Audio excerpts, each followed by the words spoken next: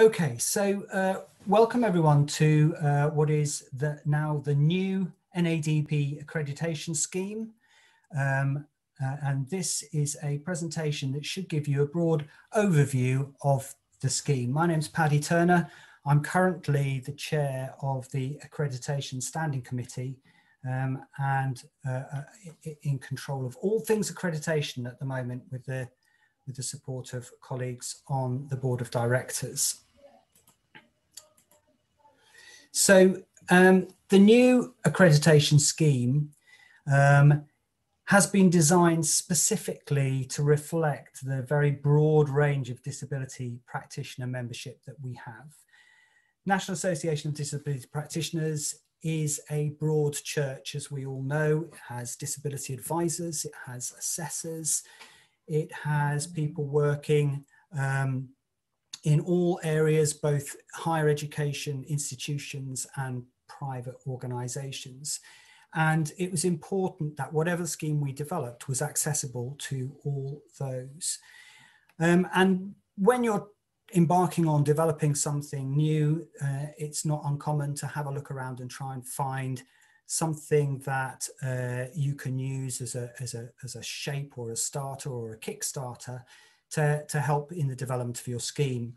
And what we found, I had been working with the UK Professional Standards Framework for HE Teaching, which is, well, exactly as it sounds. And the framework that existed there is very successful. There's over 130,000 people already accredited using that scheme. And it seemed to me that there was potential for using that as the basis of something that we could develop for the National Association of Disability Practitioners.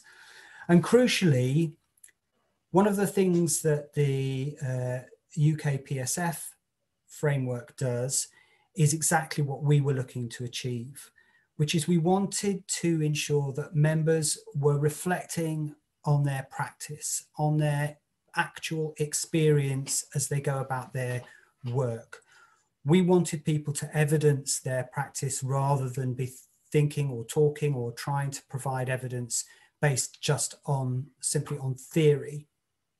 So what we're looking for in all submissions is positive outcomes arising from your practice and your experience, and how then that goes on to meet the standards that we lay out.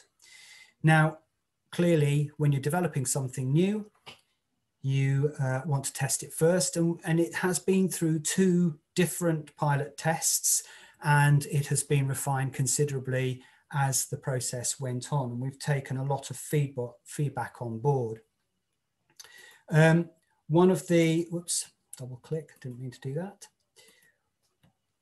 One of the things that we found most heartening through the pilots was the great positivity that people themselves felt in going through the scheme. And there were sort of 3 broad areas that, from the feedback they provided, I thought it was worth highlighting. The benefits of going through this scheme, for many, were reputational.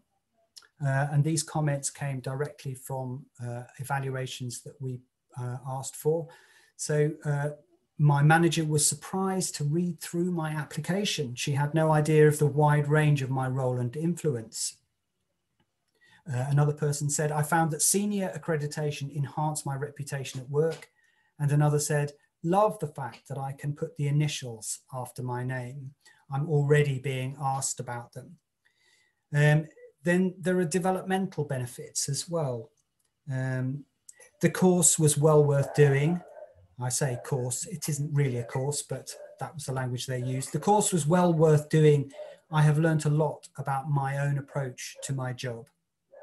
It was great to have to make the space to actually reflect on my caseload. I feel it is very important to take time to reflect on your personal journey in your roles. So this is people expressing clearly the developmental benefits that they receive from taking part in the scheme. And finally, there was a whole area where people found it actually rewarding, personally rewarding. I thought the accreditation process was challenging, but also very rewarding. And I love that, because I think reward often comes through going through challenge. My manager was very supportive in his reference. I felt really valued. I was initially apprehensive, but this journey has been so beneficial and rewarding. I'm very glad I signed up. And I think it's only fair to say that the general tenor of the feedback that we got through the pilots was, yes, there was some useful criticism of specific aspects that we were able to moderate and change, but the general tenor was one of great positivity, and that's really heartening to hear and to know. So some basics around the scheme itself. Are you eligible for accreditation? We currently have awards in two categories. We have the accredited member and senior accredited member. The eligibility requirements for both are basically around two specific things and quite simple. One is you must be an NADP member, and the second is based on experience. So remember, I said at the beginning, this is an experiential scheme. You're having to demonstrate that you meet the standards through drawing on your own experience and practice. Well, clearly you can't do that unless you've already been working in the field in some shape or form. So accredited member, you need to have been working for 3 years, full-time equivalent, as a disability practitioner. Not necessarily in FEHE, but working with disabled people and in some shape or form as a disability practitioner. And 1 year of that must be working in the FEHE sector. And for senior accredited member, we're talking about 5 years full-time equivalent as a disability practitioner. And that must include 3 years at least working in the FEHE sector. Now, this presentation is not designed as it stands to go into huge detail around the background. You can get that from the website. So I'm not going to say any more around the specifics that you need to achieve for accredited member or senior accredited member and what the differences are, but they are not solely based on experience. This is not just about how long you have been working in the sector.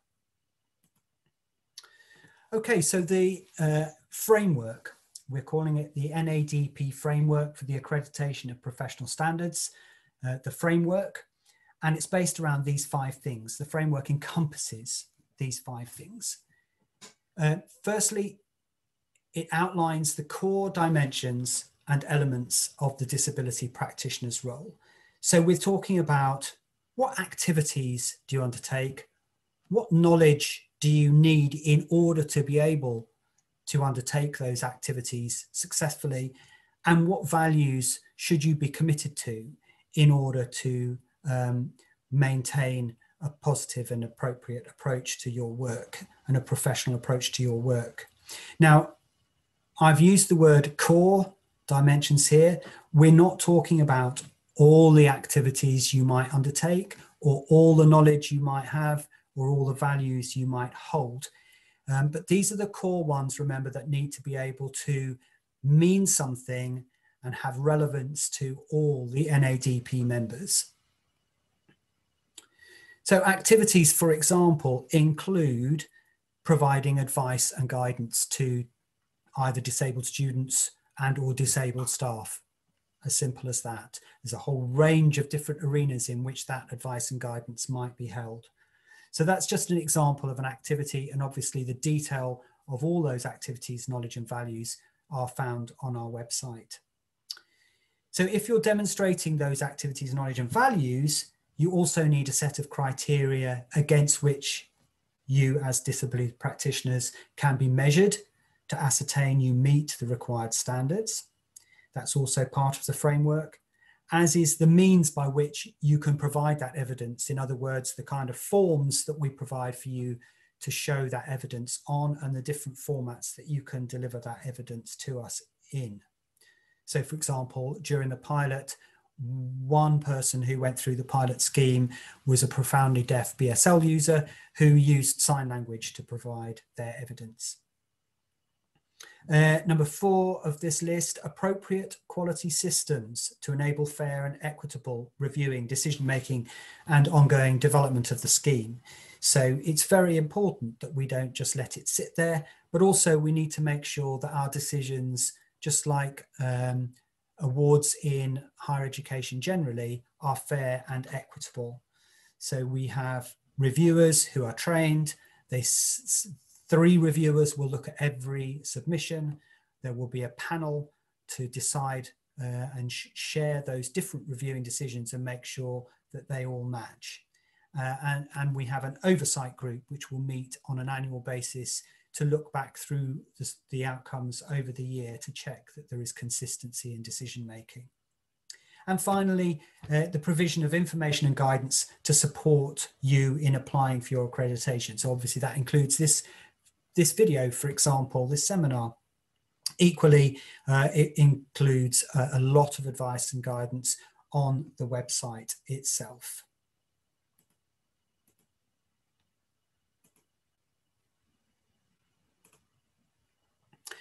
So that's a very, very high-level overview. So what would you do next if you were interested in applying for accreditation? Well, look at that guidance and support I've just been referencing, the materials on our website. This is an organic site, so it will keep developing, and we will be adding new materials and new elements that we hope will improve the support that we're providing.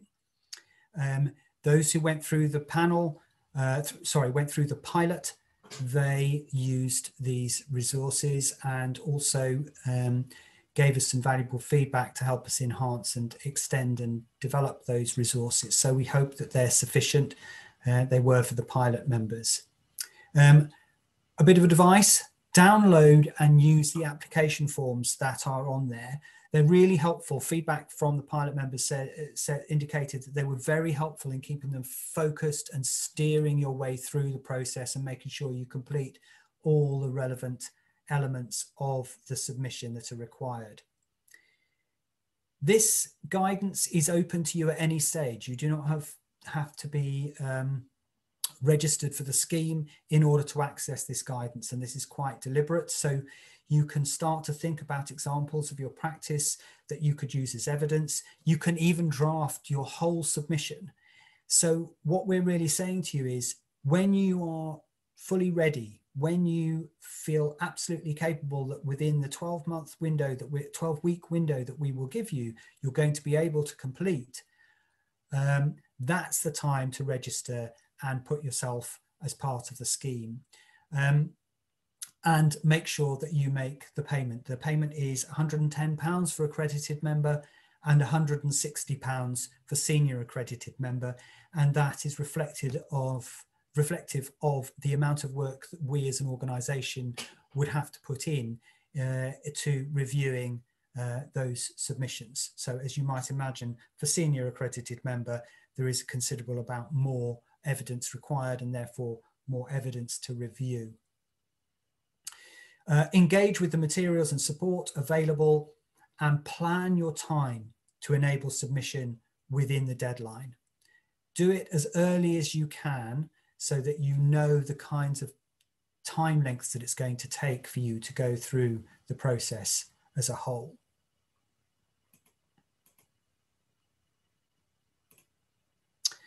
Okay, so we have 2 cohorts annually. Again, this is built very much on the feedback we got from those who went through the pilot scheme. Deadlines we found from the feedback were very helpful. So there'll be an official start for cohort 1 sometime in the first week of January. So this is the basic structure, but the specific dates will be posted on the NADP website on an annual basis. So you will officially start, you can register in advance of that, but you will officially start in the first week of January, and your deadline then will be the middle of March. That we will then go through the process of reviewing the submissions that have come in by that time, with a final outcome to the applicant for cohort 1 in mid-May. Cohort 2 will start in the first week of May, so there'll be just a tiny bit of overlap there. Same sort of process with the final outcome to the applicant in mid-September. And you'll notice we've left that dreaded period where we're all ridiculously busy from September to Christmas to December, free of any activity, although you're perfectly at liberty to engage with the website and start preparing submissions if you were wanting to be part of cohort 1 or 2. At the moment, we are having a maximum number of people per cohort of 24. That's because of the amount of people we have as reviewers and the level of numbers that we could cope with in order to make sure that the scheme continues to operate efficiently. Hopefully we will be able to extend and expand that number, but it'll all depend on demand.